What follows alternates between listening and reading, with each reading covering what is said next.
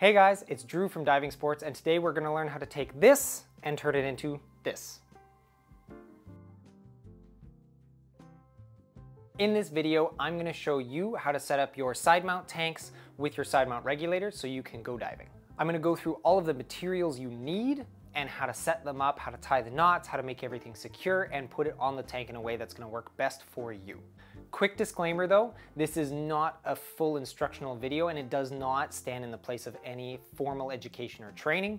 So if you haven't done any side mount training before, look into doing a course with your instructor at your local dive shop before and just use this as kind of a tips or tricks video. Now let's talk about materials. For each tank, you're going to need basically the same stuff. You're going to need a tank necklace made out of either paracord or nylon rope. You're going to need some hose retainers to keep all of your hoses in place. I like to use elastic bungee cord, but you can also use just plain rubber straps. And you're going to need a tank band, either a cam band or a metal one like this, which is attached to a bolt snap, and that's what helps hold it onto your hip D-ring. And since we talked about the materials, let's talk about the tools to get it all set up. Basically, you're going to need a screwdriver, a lighter, and some scissors. Now, for the necklace that's going to go around the tank valve, that's usually the easiest one. It's just going to be a loop of either paracord or nylon rope, and you're just going to tie it in a loop and you're going to burn the knot so it can't come undone. Now, let's talk about the tank necklace a little bit more. I like to use something thin like paracord or nylon rope, like I said. You don't want it to be too bulky because it's going to get in the way when you're actually attaching it to yourself. And we can talk about how to tie it off and make sure it's going to be nice and strong. You also don't want it to stretch because that necklace is generally used for attaching it to yourself out of the water or to attach it to the back when you're finishing up a dive. For the hose retainers, you kind of have two different options. You have elastic bungee cord, which I prefer, or you have a standard rubber strap you can either buy or make. They have pros and cons for both, so we can talk about those. So some of the pros of the rubber band is they're flat and they're streamlined and they stick to the tank, so they don't move around too much on the dive.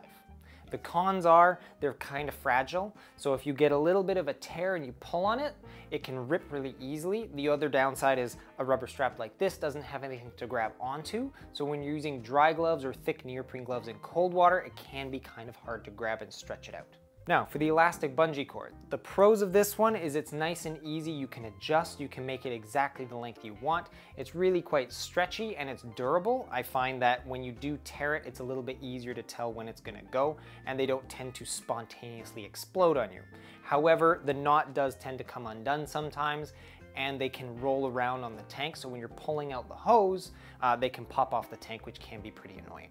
For the tank band, you've got two options. You've got the metal tank band, which is nice and low profile, but you do need a screwdriver to tighten it and loosen it. Or you've got the standard cam band made out of nylon webbing, which is a lot easier to adjust, but it is a bit bulkier. Now these are there to hold on your bolt snap, so let's talk about those. The tank band is going to be holding on the bolt snap so that you can connect the tank to your harness.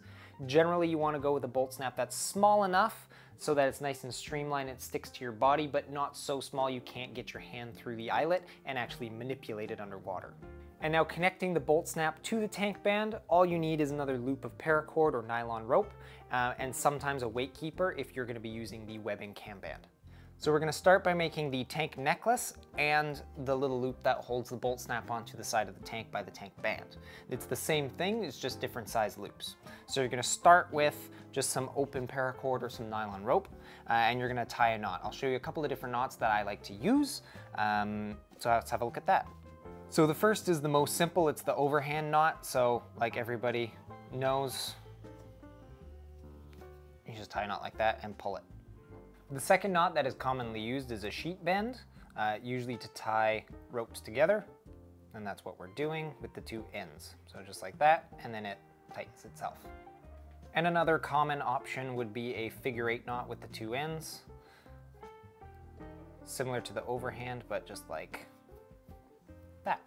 So I've got my loop tied. This is obviously bigger than I need. If it's for a tank necklace, you want something about that size. Again, you want it big enough to be able to flip over the tank valve without having to untie anything, but you don't want it so big then it's going to start to get twisted and wrapped around things on the dive, because that's going to get in the way. So if you have the size you want and it's all tied and tight, we're going to use our scissors. So we're going to start off by cutting off the ends a little bit, leave a little bit of space, because what we're doing with the lighter is you're actually gonna melt this down and burn it into the knot so it doesn't untie. It's not just so that this stops fraying. I'm gonna melt it in.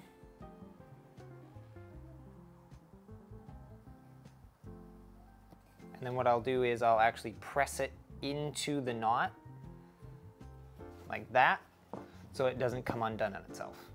So if we got our two different loops here, one's for the tank necklace, that's this one, and then this one's gonna go for attaching my bolt snap to the tank band. The way you do that is you just loop it through itself and it attaches like that.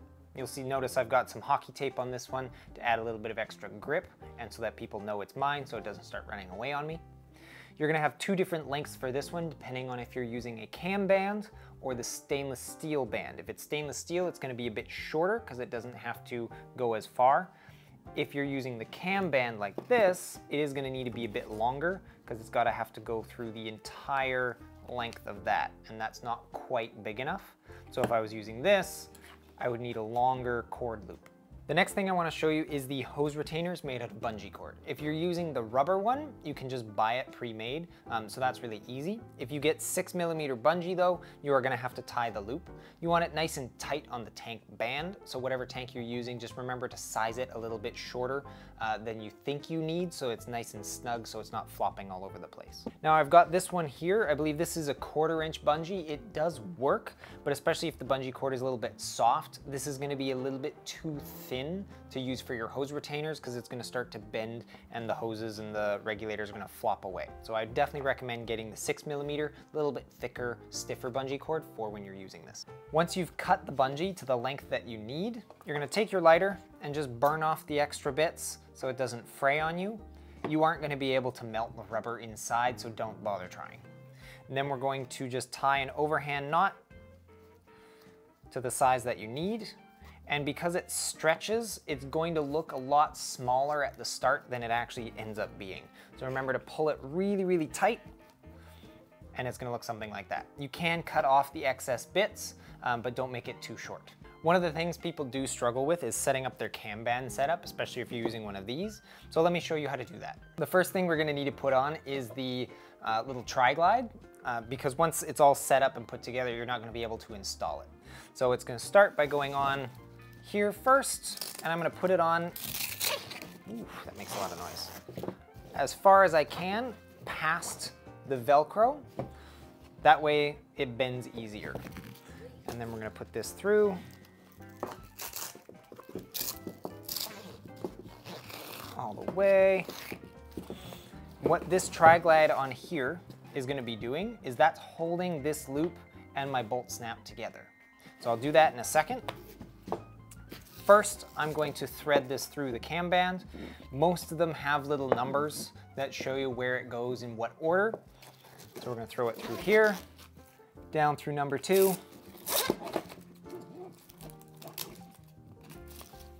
back here.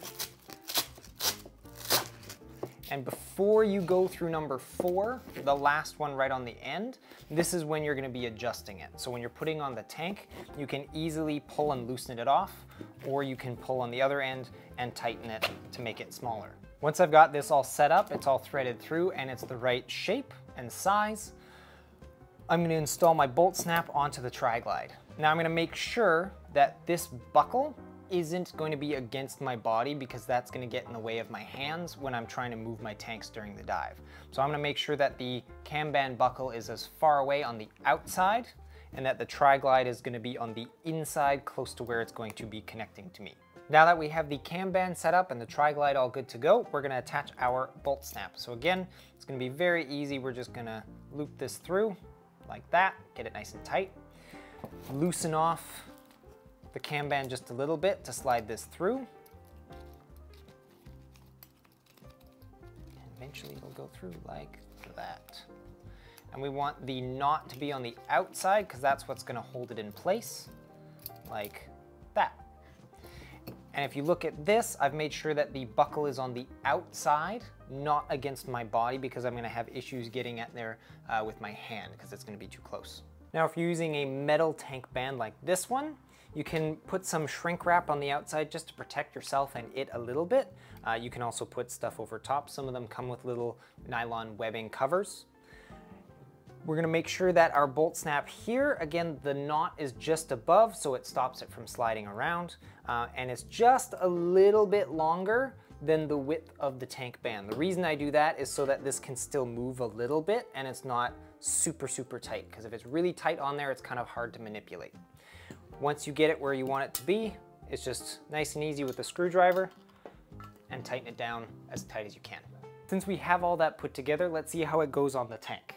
So this is my left tank, so it goes on this side over here. You'll notice because of the way the handle goes, you always want the post facing into you, and we're gonna make it so that the valve always is parallel to my body. So we're gonna start with the tank band and the bolt snap. Those are gonna go on first.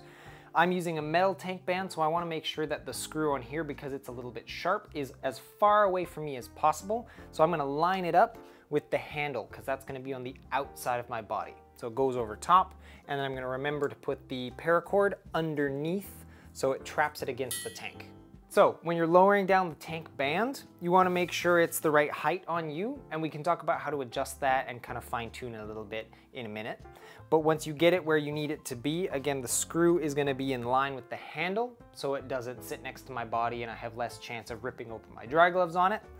And I'm gonna make sure that the bolt snap is the correct distance away from the other side of the valve. And now when you're adjusting the bolt snap, you wanna make sure that it's far enough over on the tank so that when it's nice and tight, the gate of the bolt snap lines up with the other side of the tank handle. So the post here, that's where the bungee connects to your tank. The bungee is gonna try to spin the tank, and like we talked about earlier, you want the tank valve to be nice and parallel to your body, and that's what the bolt snap's gonna be doing. Depending on the size of the bolt snap and the length of the cord on here that's attaching to it, that's gonna depend on where you put the bolt snap around the tank. A good rule of thumb is at a 45-degree mark between the post and the back of the tank valve, but then you can adjust from there as needed. And if you're using the cam band as opposed to the metal tank band, you're just gonna lower it into the same position as you would this one, and then tighten it up, and then make sure it's nice and flat and streamlined. Next up is the hose retainers. Generally with your left-hand side, you're gonna be using one, and for your right-hand side, you're gonna be using two, if you're using a standard setup which has a short hose and a long hose with your regulators. If you're like me and you have two medium-length hoses, you're gonna be using two hose retainers on each tank. So if we've sized these correctly, they should be just a bit smaller than the tank, and when you stretch it down, it should fit nice and snug, but you should be able to stretch it and get a hose underneath no problem, just like that. And lastly, with our tank necklace, I wanna make sure that these are just big enough so I can get it over the valve without having to untie anything, and it's not permanently on there. So if I need to remove it for any reason, I don't have to cut it and make a new one every single time. And let's talk about putting the regulator onto the tank. So again, this is my left-hand side. So if I'm diving, this is gonna be over here with the valve and the DIN fitting facing towards me, because I always want the regulator on the inside. That way it's protected from anything on the other side, especially if you're doing any overhead environments or restriction diving. You're not gonna be smacking the tank on the ground or whatever's beneath you. So we're just gonna screw it in, and as with all of the DIN fittings or any fitting in general, just make sure you're not accidentally cross-threading. So if you feel any resistance, stop, back it off, and make sure there's nothing going on inside and you're putting it in correctly. Otherwise you can damage both your regulator and the tank valve. And again, this is my left-hand side, so I want my inflator hose for my BCD facing directly inward so it can go and plug into the connection over here. And then I'm gonna stow my hoses through my hose retainers, my bungee cords, and I'm gonna make it nice and clean and pretty so I don't have anything sticking out. Just like that. So you always wanna make sure that the hose is nice and clean, it's not twisting or anything like that. When you are getting new side mount gear and new hoses with your regulators, they don't often know their shape, but take a little bit of time to learn it. So when you do put it in, really make sure you're getting them in there in the right position. And you'll notice that my high pressure gauge is pointing down. It'll be pointing behind me. The reason we do that is to protect it, so it's not sticking out in front. We're not diving in anything where it's so restrictive where I can't reach back and just flip it out to the side to look at my gauge. Now, when we're trying to estimate the correct height for your tank band and your bolt snap, It's gonna vary person to person and how big you are, where you put your D-rings. But a good rule of thumb, what I found, is I wanna make sure my tank sits underneath my arm, so I have full range of motion in front of me. And then my bolt snap and my tank band are gonna sit roughly level with where my waistband is gonna be of my harness. And I think that does it for this video. I hope you guys thought it was really helpful. We are gonna be making more videos for how to set up your side mount regulators, how to choose the correct hoses and the right regulators for the setup, and also how to adjust your harness and put everything on the way it fits you. Again, thank you so much for watching. If you guys have any comments, please leave them in the comment section below so I can read it. I'll reply to you guys. If you have any other suggestions of videos you want made, let me know so I can get started on those. Feel free to subscribe, like the video, and we'll see you in the next one.